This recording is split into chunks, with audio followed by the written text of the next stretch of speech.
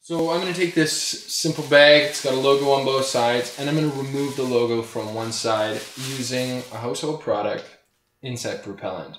So basically what I'm going to do is I'm going to take the insect repellent, shake it up, and give it a spray right onto the logo. We'll give it a wipe. Now after wiping just a couple times, you can already see that that logo is disappearing. Now you can continue to work at this as much or as little as you want to modify the bag. And with the black logos, it does leave a little bit of residue on the bag.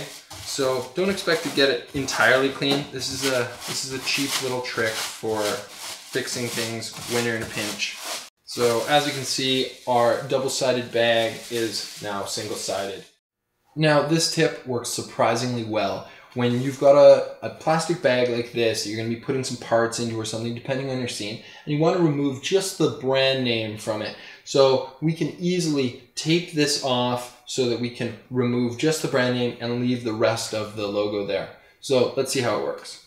Using a piece of tape. So that's the simple trick of the day, and continue to keep watching. We'll bring you more independent filmmaking tricks. Thank you.